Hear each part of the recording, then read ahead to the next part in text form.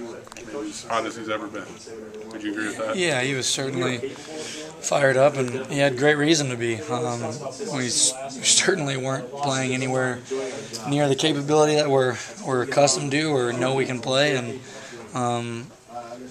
at some point, enough's enough. You got to start playing. You got to start making plays.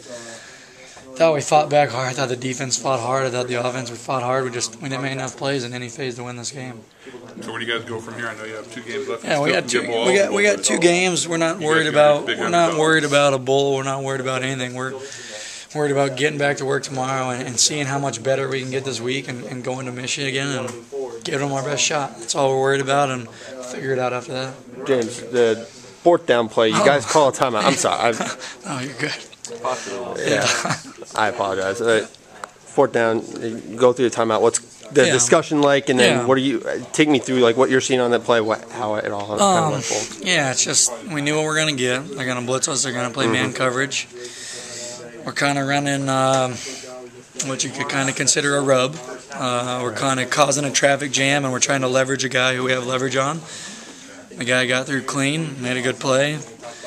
I'll look at it on the film. It's quite possible there was somebody else open, but that's kind of how I interpreted the call. That's kind of how we worked it. The guy made a better play than I made and Derby made, so give him credit. Part of the frustration stemming from just, it seems like that's a play that you guys have run a lot throughout the year, and there's times that it has worked for you effectively, and then just there. Oh yeah, I mean, it's a play everybody has. Right.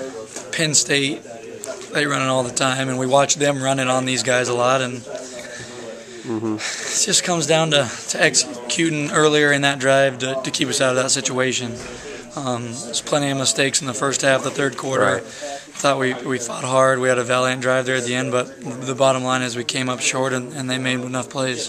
I do have to ask about the, was that a naked bootleg there where you guys are deep in your, Yeah. That's kind of a called.